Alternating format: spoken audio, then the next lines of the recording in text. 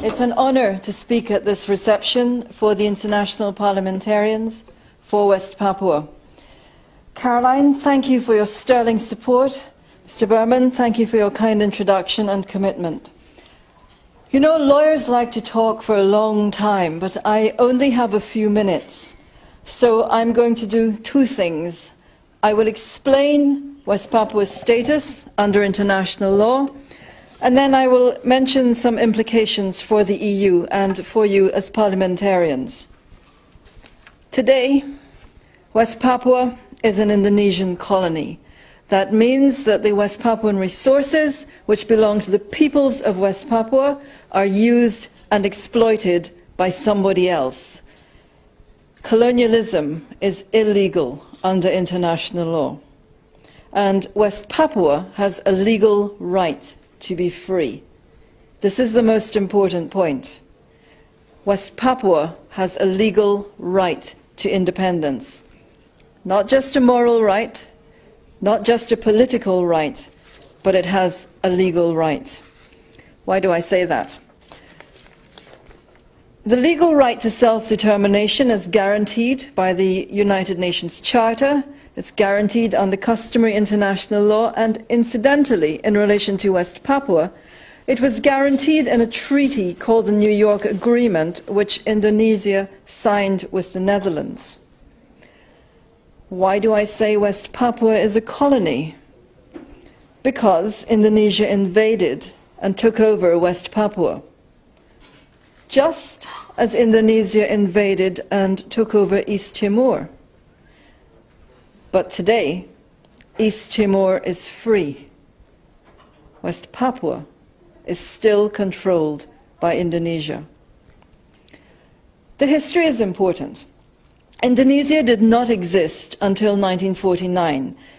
Indonesia was created from the rebellious territories in the Netherlands East Indies, and West Papua was not a part of that independence movement.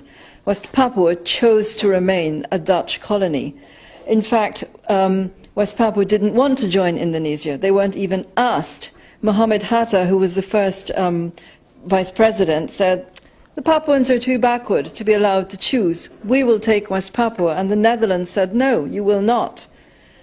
In the 1950s, after Indonesia had joined the United Nations, Indonesia went to the UN General Assembly 3 times and said West Papua should be part of Indonesia, and 3 times the General Assembly said no. And in 1960, the UN General Assembly adopted something called the Declaration on the Granting of Independence to Colonial Countries and Peoples, and they recognized there that all colonial peoples have the right of self-determination. As a colony, West Papua has the right to self-determination. That means independence, integration, or free association. Actually, what West Papuans said they wanted was independence, and they had a legal right to independence. So the Dutch and the Papuans began to prepare West Papua for independence. In 1961, the West Papuans adopted a national anthem and also the national flag, the Morning Star. And, they said, they called on the rest of the world to respect their right to freedom, their right to self-determination. Didn't work.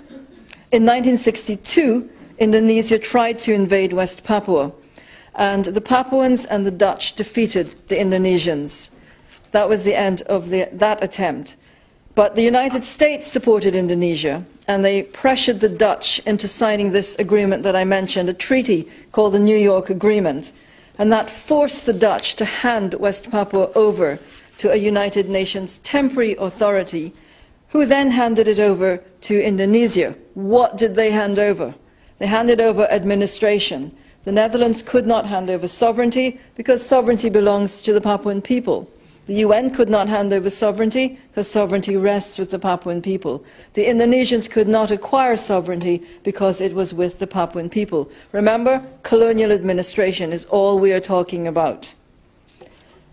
So West Papua was not part of Indonesia yet, and Indonesia recognized that West Papua had a right to self-determination. The New York Agreement said, Indonesia, you must hold an act of self-determination. And this was done, apparently, in 1969. In 1969, the Indonesians held what they said was the act of self-determination. They called it the act of free choice. West Papuans call it the act of no choice. Why? In 1969, there were 1 million Papuans. Self-determination means a free choice based on universal adult suffrage. Indonesia chose 1,022 Papuans, stuck them in rooms in 8 different locations, and forced them to say they wanted to be part of Indonesia. Literally forced them. In some cases, tribal chiefs left their families behind in the care of the government. In other places, the generals said, we will shoot anyone who does not agree with us. There was no vote. This is completely illegal.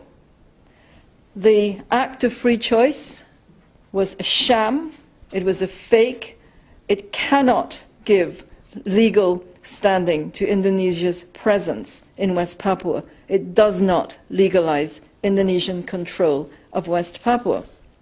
So Indonesia's presence in West Papua remains colonial and illegal. And as I said, West Papua has a legal right to be free and independent. This is not a separatist movement. Sometimes it's characterized as a separatist movement. Sometimes it's described as secession. It is not. This is a right to self-determination held by colonial peoples. They are under illegal alien rule. What does this mean for the EU?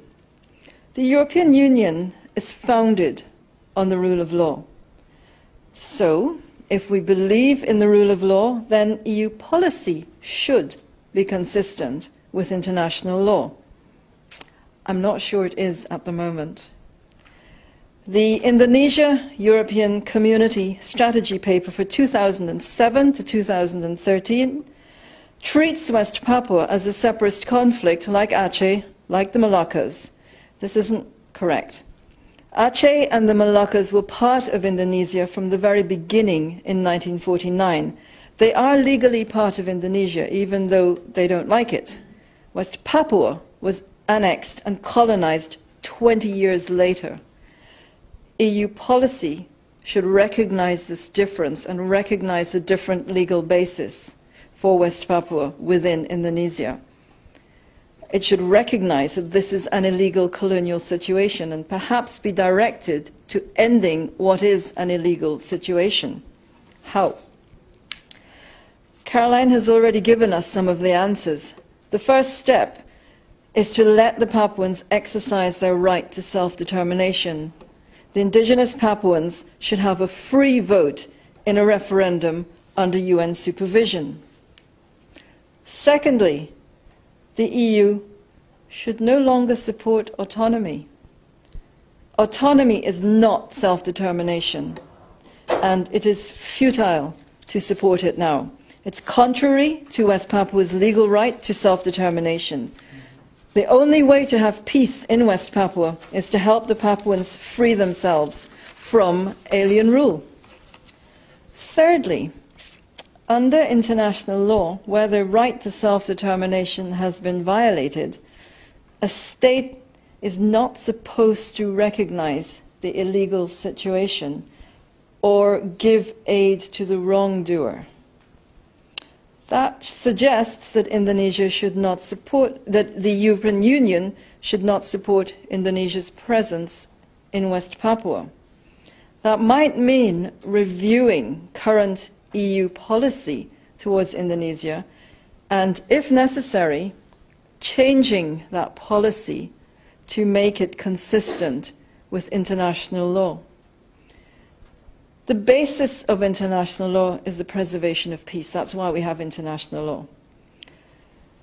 The European Union, you, are the only directly elected body in the European Union, this Parliament. We ask you, as parliamentarians, to uphold the rule of law for West Papua. Thank you.